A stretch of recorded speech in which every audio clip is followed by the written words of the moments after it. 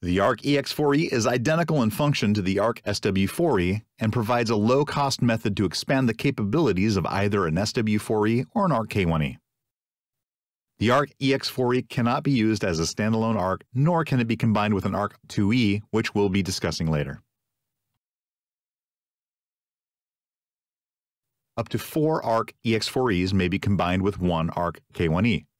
Up to 3 ARC-EX4es may be combined with one ARC-SW4e.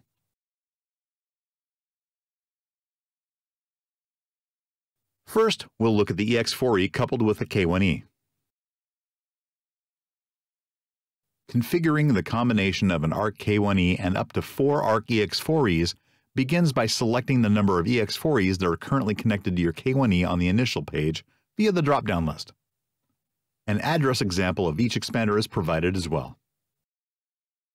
Depending on the DSP, once you've selected the K1e plus EX4e to create, some additional menu options become available that allow the K1e to control many more parameters than just 2 volumes by itself.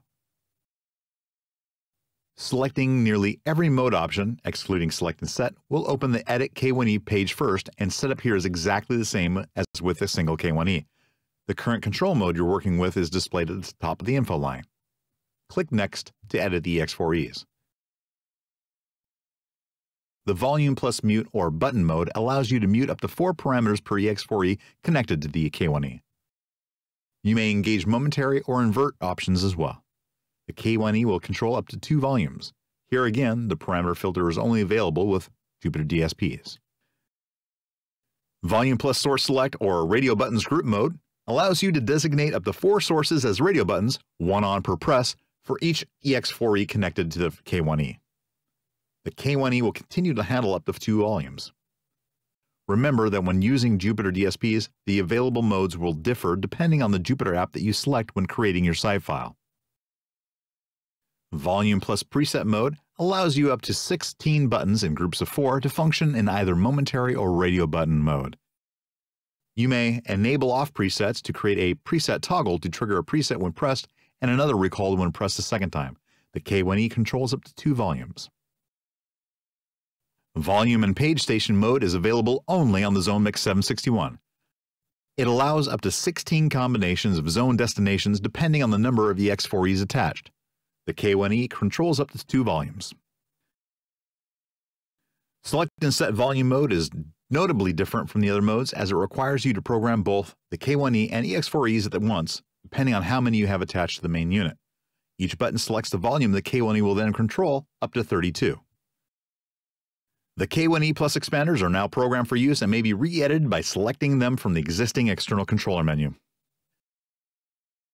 Next, we'll look at the EX4es coupled with the SW4e.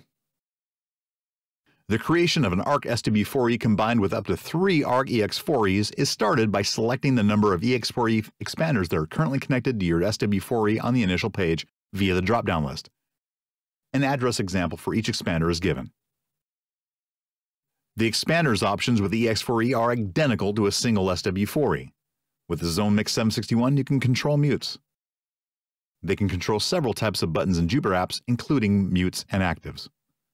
Note, however, that not all options are available within every Jupiter app. The Jupiter app currently in use will determine which options are available. The Mute Button mode allows you to mute up to 4 parameters per connected expander up to a max of 16. You may engage momentary or invert options as well. Select Radio Button Groups mode allows you to designate up to 4 sources as radio buttons, 1 on per press for each EX4e connected to the SW4e, up to a total of 16 sources. Preset mode allows up to 16 buttons in groups of 4 to function in either momentary mode, press to execute LED dims after release, or radio button mode. In radio button mode, the button is pressed to execute and the LED remains lit. You may enable off presets to create a preset toggle as well. Volume and Page Station is available on the Zone Mix 761 only. This mode allows up to 16 combinations of zone destinations depending on the number of EX4e expanders attached. The SW4 and expanders are now programmed for use and may be re-edited by selecting it within the existing external controller menu.